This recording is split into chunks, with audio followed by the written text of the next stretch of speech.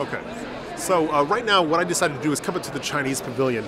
And when you find Chinese scooters, a lot of times it's hard to differentiate one from another. Similar body panels going on one or the other. And one thing I noticed at this show is the appearance of Ice Bear's lineup. I've had noticed them before, and not to say that the designs are totally unique, but they're different than a lot of the competitors here. Here's one that really caught my eye.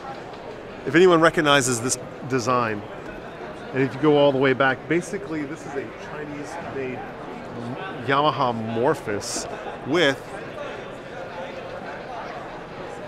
a trike add-on, and Ice Bear does a lot of trikes, and I think there's a good market for trike scooters for people who need those sort of things. But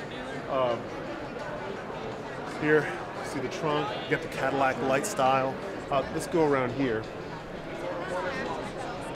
What do you think about trikes? Hey, good.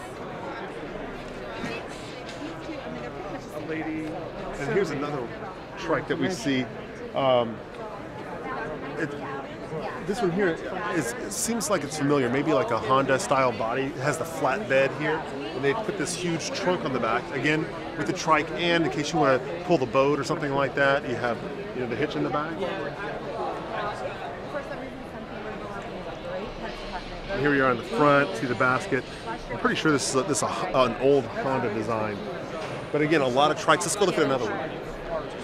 Oh, okay.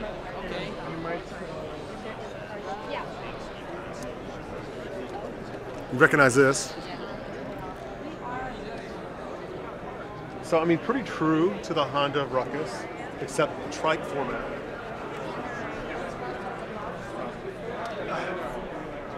I'll lose my bag. And then we'll just make a quick rundown of some of the others. You've got the trike chopper.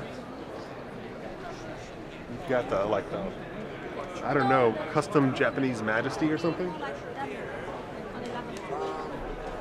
With a booming system installed in the front. Trike thing going on in the back. Here's one that's totally pimped out.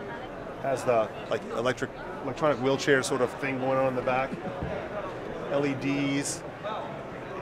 It's got the white pleather seat, all chromed out so the sun won't blind you, and totally pimped out. So these things are unique, and almost all of them are tricycles. So I don't know, check them out. I think it's icebear.com.